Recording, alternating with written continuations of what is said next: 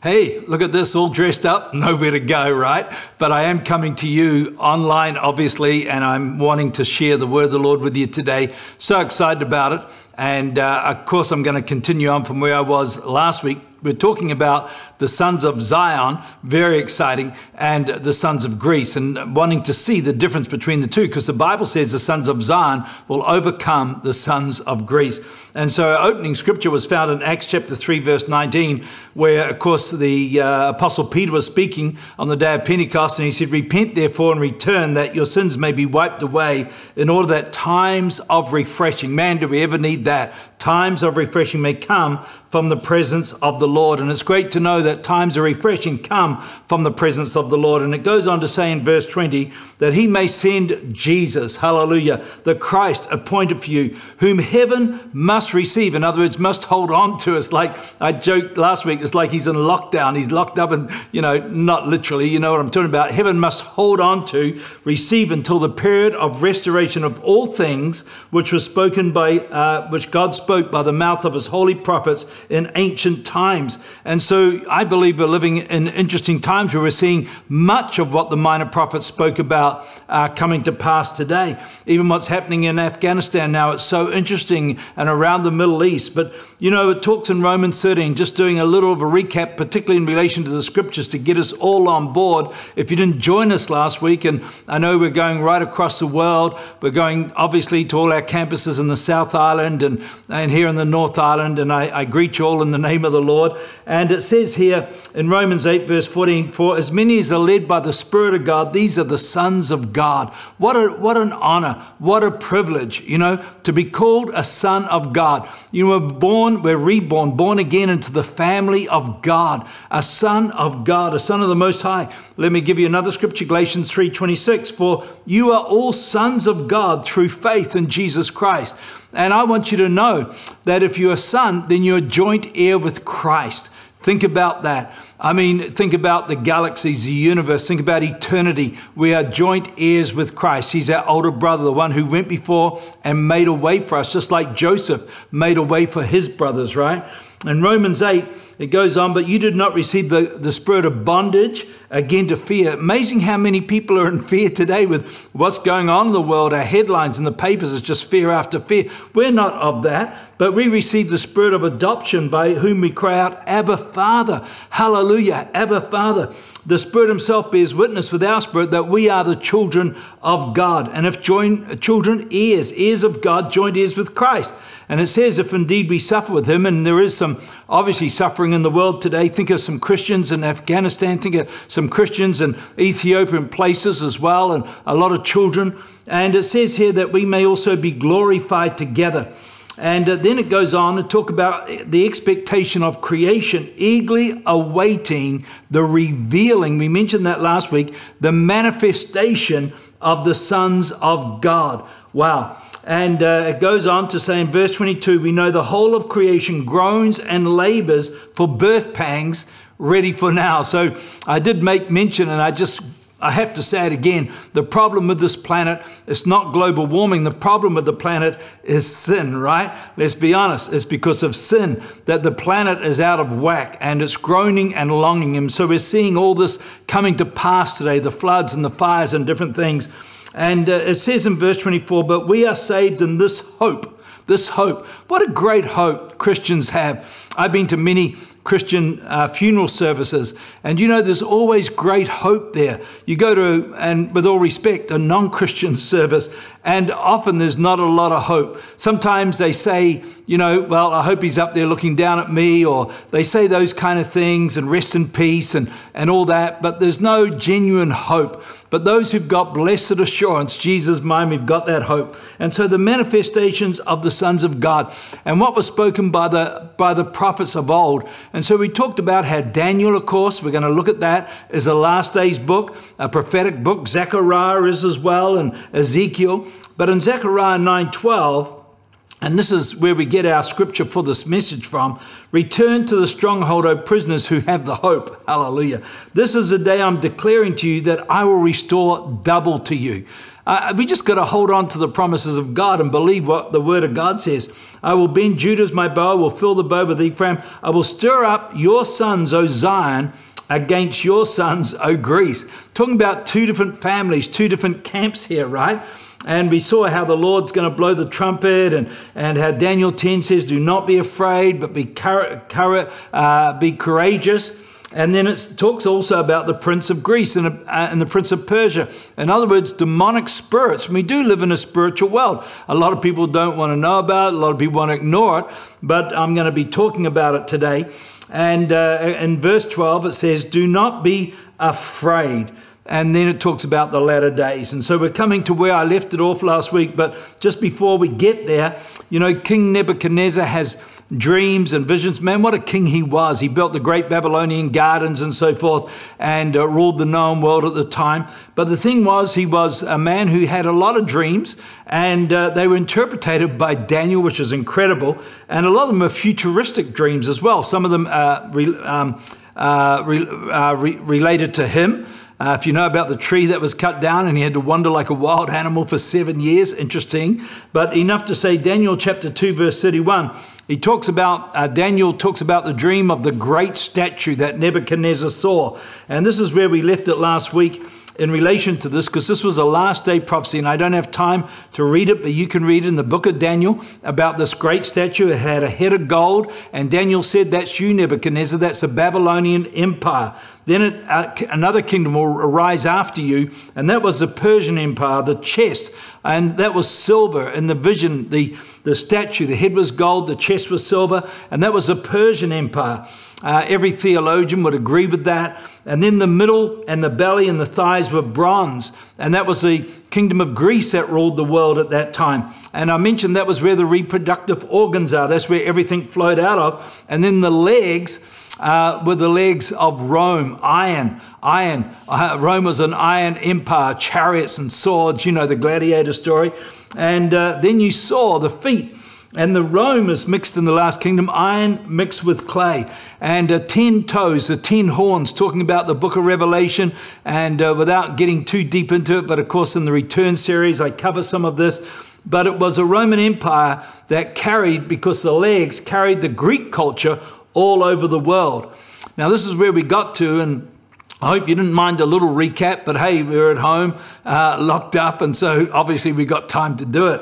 But 2,500 years ago, I know a lot of people would have heard of Plato, Aristotle, Socrates, sorry, my pronunciation. I'm a little bit like Moses. I can't speak that well, but in any case, I can't make excuses. So most people have heard of these people. These people were philosophers, and they molded the times. They shaped and influenced the society for decades to come. And they were disciples of obviously other Greek philosophers as well. And many would have heard of Herodias. He was born 484 BC, died 425. He is known as a father of history. His sayings, along with others like, can I just give you another couple of Greek philosophers' names they got? It's not like Peter, James, and John, so forgive me. Protagoras, and Heraclitus.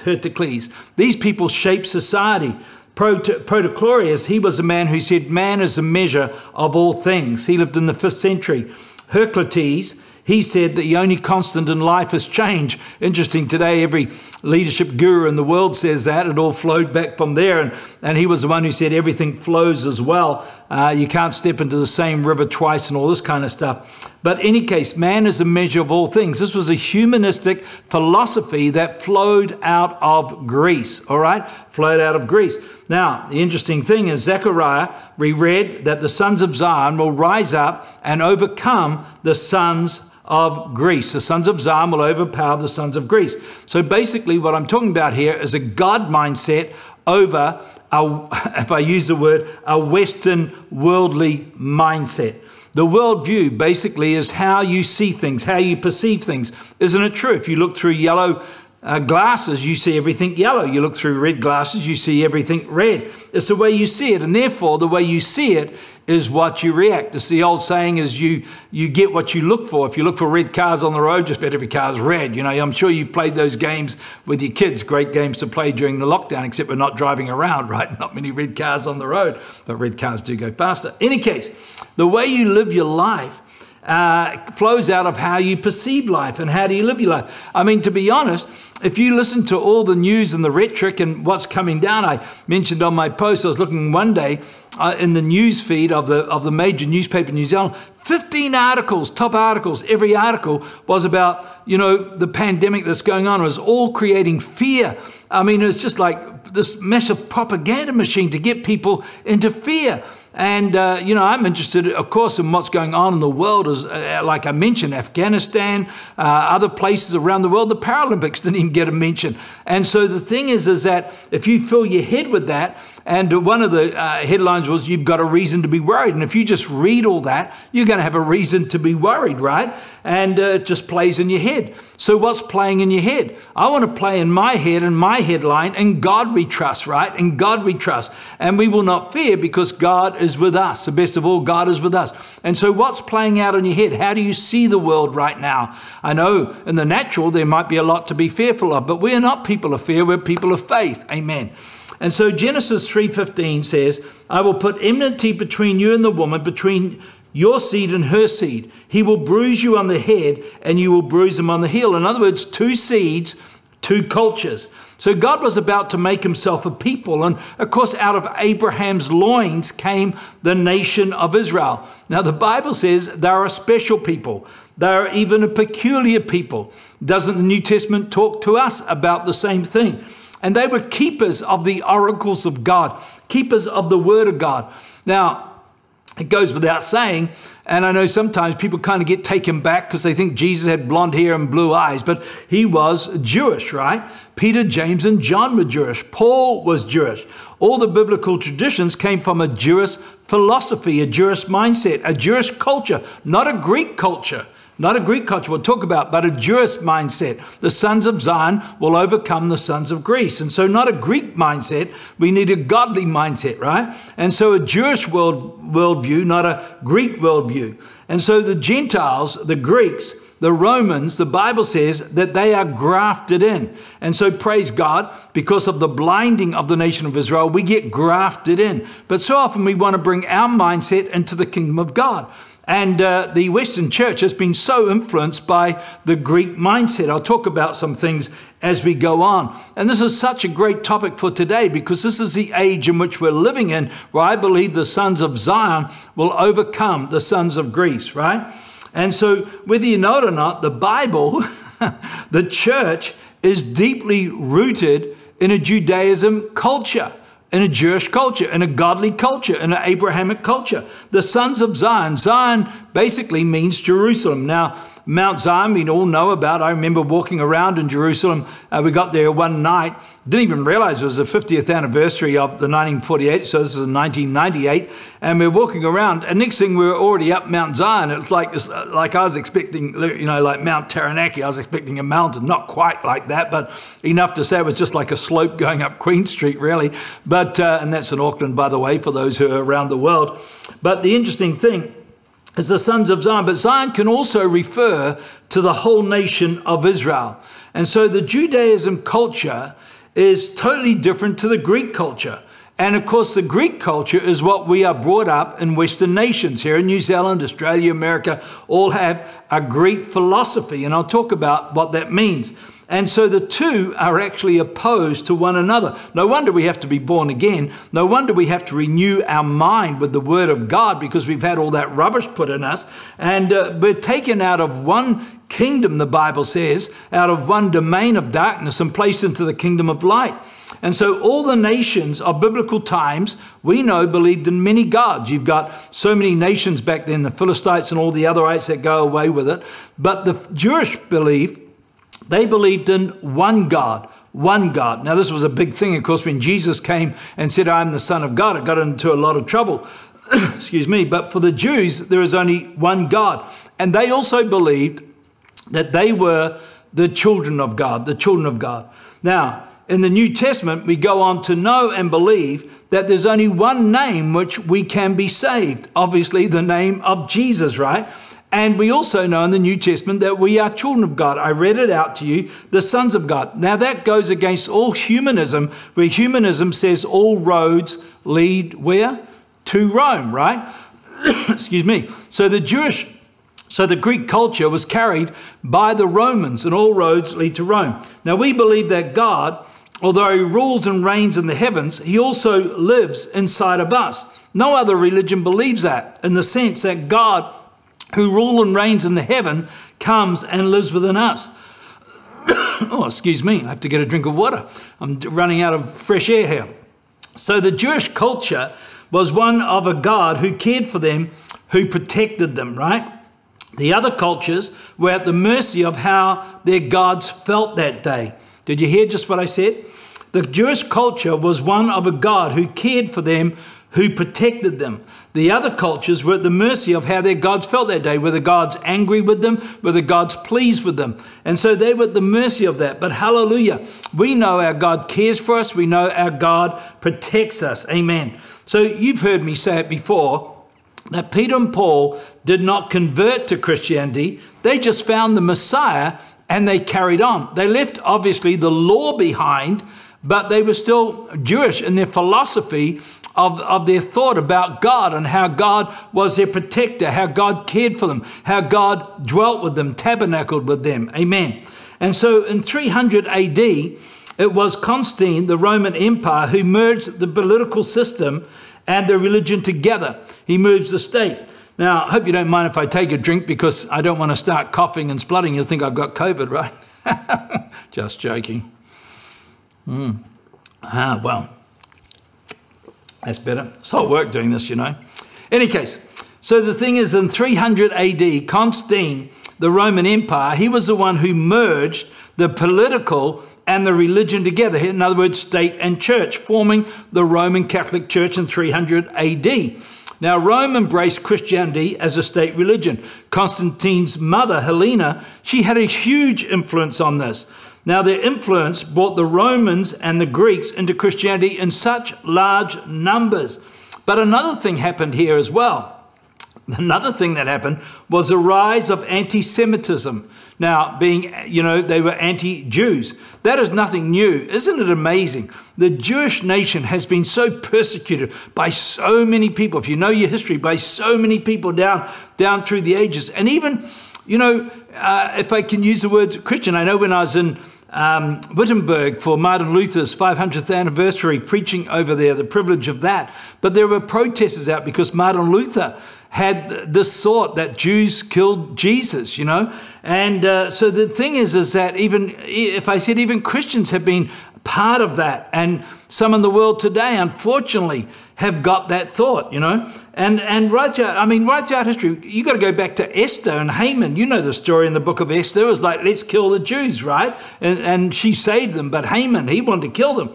And the thing is because they say the Jews killed Jesus. It was actually the Romans, of course, who nailed him to the cross. And I'm not blaming the Romans. We actually, let's be honest, if you read the Bible and know the Bible, it's all of us who crucified the Lord. Our sin put him up there, right? Paul talks about that. And so we're not out to blame the Romans or the Jewish or anybody. But there's been dozens of world leaders that have wanted to exterminate the Jewish people. I mean, obviously Hitler was a known one in our time, but today even the president of Iran said, let's wipe them off the mat. You know, now we got the Taliban back in power in Afghanistan and so forth. And so in the 14th century, just to give you some idea, the bubonic plague, talking about plagues, this was a terrible one, ravaged Europe. And guess who got the blame for that? The Jews got the blame for that. It was estimated, I was just reading about this, was estimated that over 100,000 Jewish people were burned alive as scapegoats because of that plague. Isn't that amazing? People always want to blame somebody else, don't they? You know, often they want to blame Christians for this or blame people for that. Let's get back to 300 AD when the church separated Christianity from the Jews. It was a Greek culture through the Romans that came into the church. So in the Greek culture, you got division between the secular and religion. The Jews didn't have that. They didn't have that. God wasn't everything. Isn't he Jehovah Jireh, my provider? Jehovah Rapha, my healer? So in the Jewish philosophy, in the Jewish mindset, God was in everything, the very air we breathe, right? And so it's Jehovah this and that. You know, there's many names of God. I've got a list of 21 of them. They say there's more, but for every area of our life, God was the very source. Now, the Greek philosophy is a worship of reason, intellect, in other words. You know, the Bible says they have knowledge and never coming to a knowledge of the truth. You know, knowledge increases. But the Greek philosophy, they want to understand everything. They want to reason all things. They want to be educated. Now, nothing wrong with education, but when it takes us away from God, there's something wrong with it. And so with the Jews, it was a heart thing. It was the heart that mattered, not so much the head. I often say people miss heaven by 8 inches from their head to their heart, right? And so with the Jews, it was their heart. And we need to be people who are led by the Spirit. When we talk about the heart, we're talking about the Spirit. Be led by the Spirit, not be led by rationale, not be led by a mind. Now, we've got a mind. We don't want to become Christians who toss away our brain. I'm not saying that. God can use our brain. We know we've got a left and a right side and, you know, and all that. It's a very complex, they say there's nothing like the brain. It's incredible. But remember Daniel, when he spoke, the sons of Zion will overcome the sons of Greece. And so we need to overcome the mindset that often we are brought up, that we learned at school, that is in our society, it's rife in our society. And as a church, we need to make the choice to rise up and overcome what I'm talking the gods of Greece, overcome the spirit of the world, in other words, overcome the spirit that brings fear and brings control. That's the Antichrist spirit, right? You know, the devil comes to rob, kill, and destroy. It's Jesus who comes to bring life. And we all know that the West struggles to understand the spiritual world. You'll often see a headline in the paper where maybe a rugby player is fighting his demons, you know, of alcohol, or, you know, people find their demons out there, you know, they even maybe mental health demons, whatever but they struggle to understand their spiritual world. It's all about intellect and reason. The kingdom of God, hear me now, is about revelation. Let's be honest, you cannot enter the kingdom of God without a revelation that Jesus is Lord and you need saving. What happens? The penny drops, the light comes on. You have a revelation. And that's how we live, by revelation, how God speaks to us through his word, right? And so you enter the kingdom through revelation, but often people get born again, then they want to reason it all out. They want to understand. You will never understand God completely. He's way beyond our reasoning, way beyond. I mean, you know, I just tell you right now, God is just so a massive, awesome. There's no words that can describe him. You think about it, he numbers the hair on everybody's head. He calculates the dust of the earth. The nations are but a drop in the bucket. And so the universe and the microscopic world, one extreme to another, God is just tremendous. And that's my God. That's your God. Hallelujah. And people in other countries outside the Western world know all about demons, all about witchcraft. Hello. I mean, look at Haiti. It's the witchcraft capital of the world. But even when people get sick in those countries, they visit a witch doctor, right? So other people recognize their God. You go up to Bali. Many of you have been to Bali. I've never been there, but it's full of temples. And, you know, you got Hindu and you got Buddha and so forth. Thailand, India, statues, idols. I mean, outside the Western world, people understand the spiritual world. And they have all these gods. In the West, we don't see the gods of Greece, but they do walk among us. And those gods that we've adopted and that are living among us. And often we will tokenize them. And I mean, I often think we tokenize these things. I often think about our culture, and even in Australia with the Aboriginal culture. You know, now you see in a rugby game, they call up the fathers of the past and all this. And I don't want to belittle anybody's culture, but it's interesting, even in marriedom, there's different gods that they have. And so sometimes we pay token, you know, when somebody, even a whale dies on the beach now, they got to say, you know, a Maori prayer over it. It's not in the name of Jesus normally. And so the thing is, we will tokenize other people's gods. Even government does this with marriedom today, and please hear me right on this. But the thing is, they won't accept the name of Jesus. They've kicked him out of Parliament. He's not in Parliament anymore. And yet Jesus is the name by which we may be saved. And so we tokenize, and we understand in our Western culture, people do have other gods. That's my point. And yet, you know, we have idols in our country, but they have no face. I mean, even monetary finance is a god in the Western world. We know that. Leisure is a god in the Western world. They often have no face. People idolize these things. People crave after these things. People worship these things, right? Even self can be a god. But the thing is, they're not like the idols in Bali and Africa and India and so, but make no mistake, they do walk among us and they're here. But in our Western culture, we think we know everything. We think we're smarter. We think we're more intellect. And so, you know, we don't believe in the spiritual world. But hey, half the world, well, not half the world, the majority of the world do. We just think the whole world revolves around the Western countries. But my friend, just because you can't see the spiritual world, just because you can't see the demons, I'm sure everybody's experienced at times where the hair stood up on the back of the neck. So we know there's a spiritual atmosphere. You know, you can cut the air with a knife. You know, there's atmosphere. We know about it. But, you know, just because you can't see that spiritual world, like the wind or electricity, you can't see it, but you know that it's there. And so demons and angels. And so I want to encourage you, don't try to reason it out. Let me give you a scripture as I bring this to a close. Ephesians 6:12, for our struggle is not against flesh and blood, but against rulers, against powers, against world forces of darkness, against spiritual force of wickedness in heavenly places. So as a Christian, if you don't understand the spiritual world, and if you don't get a grip on this, then you're going to be overcome because you're not going to recognize that you've got an enemy that's out to take you out. 2 Corinthians 10 verse 3, for though we walk in the flesh, we do not war according to the flesh, for our weapons of our warfare are not of the flesh, but divinely powerful for the destruction of fortress. We are destroying speculations and every lofty thing raised up against the knowledge of God. We're taking every thought captive to the obedience of Christ. So, what is the culture of today? Well, you think about the Western world, you think about New Zealand, and we could talk about Australia, America, we could talk about England, we could talk about, you know, a lot of Europe. The Western culture is my rights, isn't it? I am God. That's bottom line. You know, I'm God. I will do it my way. I will make my own decisions, you know, my rights. And unfortunately, we bring that into the church. I often say being right is not a fruit of the Spirit. We've got to learn to die to ourselves as a Christian. I'm not saying necessarily that may be easy, but with the power of Christ we can. And then if you're prepared to lose your life, you'll find life. But if you want to hold on to your life, the Bible says, Jesus said, you're going to ultimately lose it.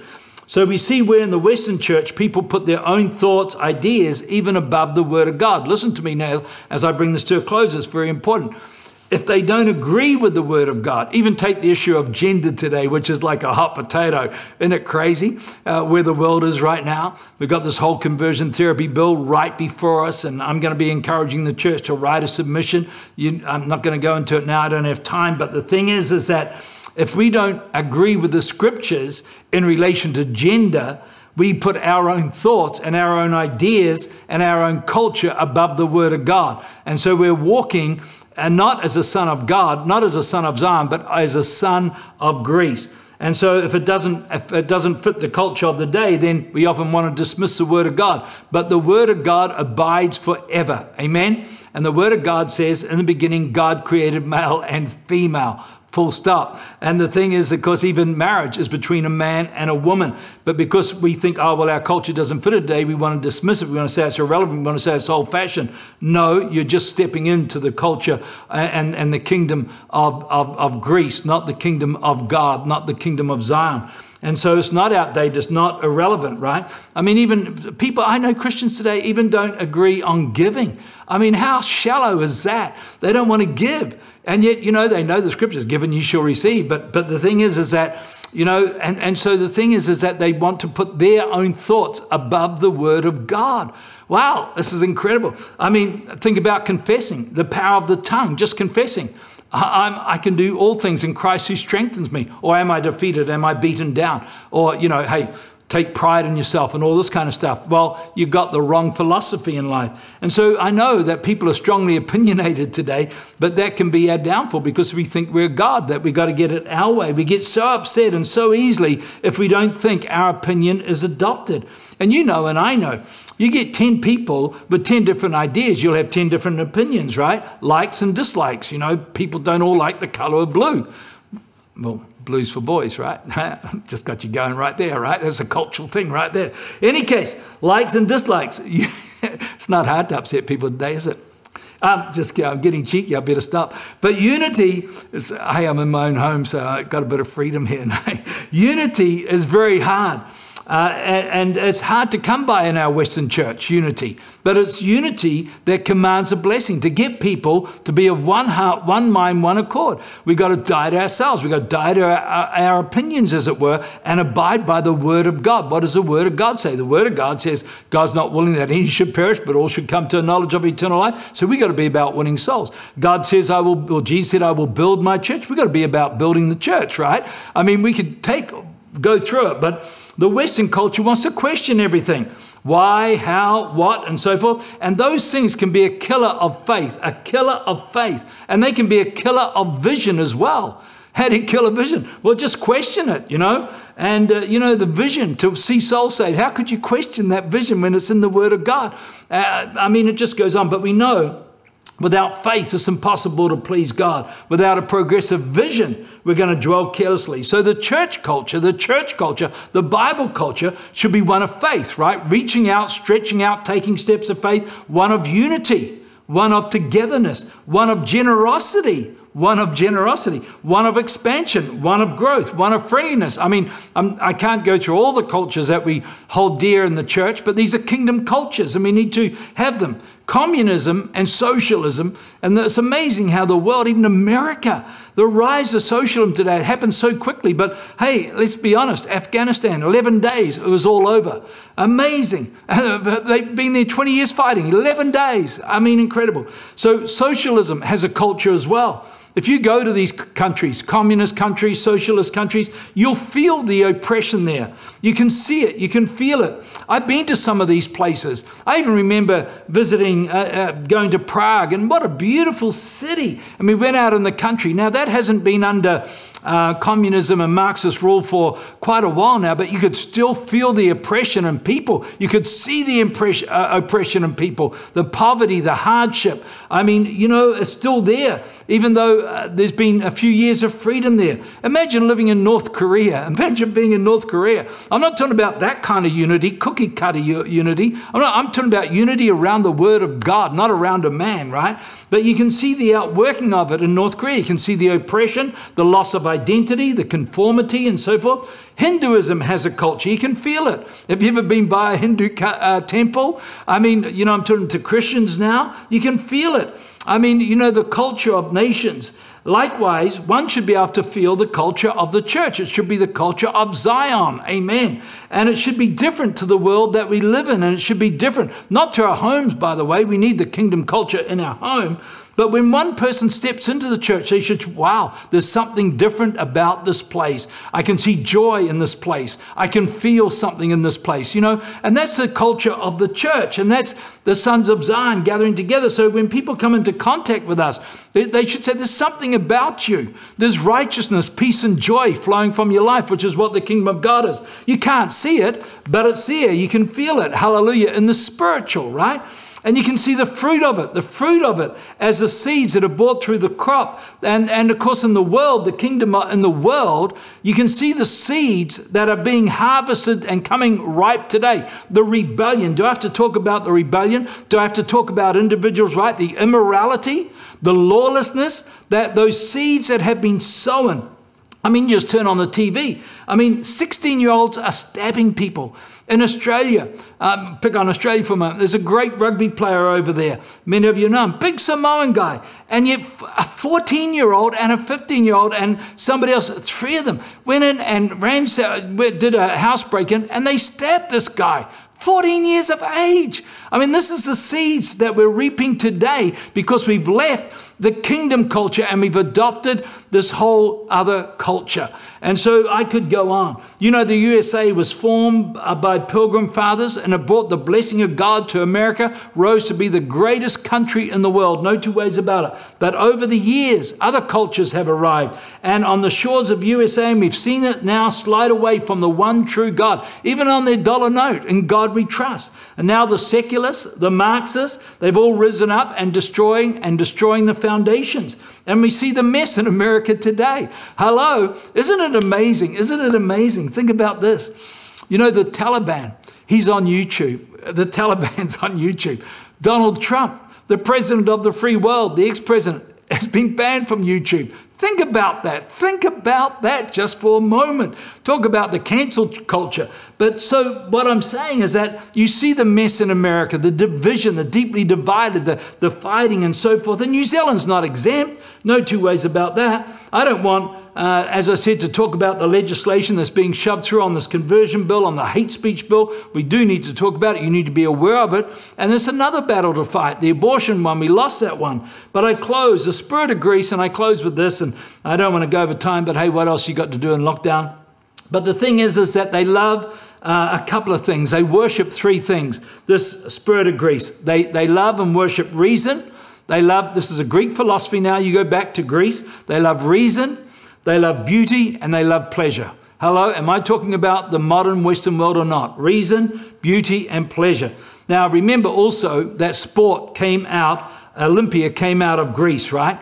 And when you think about how we care for our sports stars, and don't take care of people like nurses and people on the front line who are really doing the great work, and you're paying $160 million on a 2-year deal to a basketball player. I mean, get your head around that is ridiculous.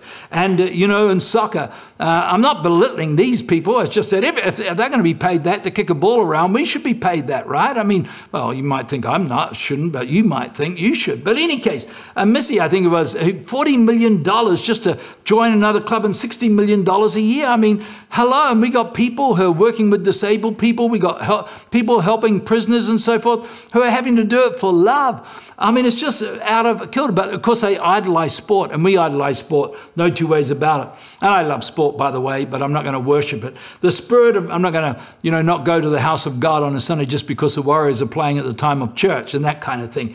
So the spirit of Greece, you know, Greece, and it's not Greece, it's G-R-E-E-C-E, you know that. They want to explain everything. Emotion, love, mercy, compassion, grace. They all want to reason it out. And so now here in the West, we can't even relate even to the basics of God's makeup. Think about it. We can't even relate to God who is love, God who is full of mercy, God who is full of compassion. Why? Because we want to reason it all out. We want to understand it all. And you won't understand it, but they want to reason it all out. Friends, you cannot explain God. He's beyond fathoming. You can only trust in him. You can't question him. He's beyond reasoning. Friend, as I close, and that's my fourth close, you cannot explain the Red Sea opening up. You cannot explain the walls of Jericho coming down. You can't explain the virgin birth. You can't explain the miracles of Christ, the walking on water, the raising of Lazarus. You can't explain him rising from the dead. It's just a matter of believing. My last scripture, Colossians 2, verse 8. See to it that no one takes you captive through philosophy and empty deception, according to the tradition of man, according to the elementary principles of the world, rather than according to Christ. Did I just say that? And did I just sum up exactly what I've been talking about? See to it that no one takes you captive through philosophy and empty deception, according to the tradition of man, according to the elementary principles of the world, rather than according to Christ. Wow. So how do we overcome the spirit of Greece that is working in our society today? That spirit that's hindering people from coming to Jesus, and those that have come from hindering them from trusting in him completely. How do we remove the veil? How do we deepen our faith? Well, Jesus said, I have given you all authority, and it's through prayer and it's through worship. Just like Daniel and the 3 Hebrew boys, I talked about it, that it was an issue of prayer and it was an issue of worship. Isn't it interesting? The whole 666 mark of the beast thing is all over worship. And it is in his name that we exercise authority to pray against the prince of Greece, just like Daniel did in Daniel chapter 10. That's how Daniel pulled down this prince of Persia and so forth. So it's a supernatural. That's what I'm talking about. It's a supernatural that shows the power of God, and that will confound people's reason. Well, I want to thank you. I mean, I don't know about you, but I think this is an awesome message for the day, because we are living in a day where we really do need to make up our mind. Whose side are we on? Whose side are we on? Which side of the fence are we? Obviously, it begins by putting up your hand and saying, Jesus, come into my life. You know, I don't know whether you've ever given your life to Christ. You may be watching me now just as a visitor to an online service, and But there's something that I've said or something in the music or something in the atmosphere that I mean, I'm just really praying. I really am praying for our nation and even the world. I've heard of stories like Wigglesworth. He'd walk down the street and people would fall on their knees and repent. I've known what it's like to walk into a room and people have got convicted because I've been there. And, for God to convict people, the Bible says that it's the Holy Spirit that comes to convict of sin and of righteousness and the coming judgment, where we'll all stand before God. And so people don't want to talk about that today, but it's in the book. I can't help but talk about these things. And so I want to encourage you to open up your heart and give your life to Christ. Maybe you're away from God right now. You're not, you knew Him once, but you're not at peace with God. You're not right with God. Can I encourage you to open up your heart too? And I'm going to lead you in a prayer. And Christian, I know the majority, church people, City Impact church people, let's be sons of Zion. Let's not fall into the culture of the world and, want to reason everything, want to argue with everything, want to give, people do. But let's be people of faith, people of vision. Let's be people of the Word of God. And just because because we've been brought up in our culture and we don't understand that or agree with that and it's in the Word of God, let's agree with God, not with what we have been taught, right? And so I want to encourage you to believe the Word of God, hold fast to the Word of God, believe in the church, believe in your pastor, believe in those that are put into your life to speak into your life. And so I want to encourage you today to, as a Christian, just to make sure that you're deeply planted, deeply rooted in the kingdom of God, in the sons of Zion. You're joined here with Christ. Hallelujah.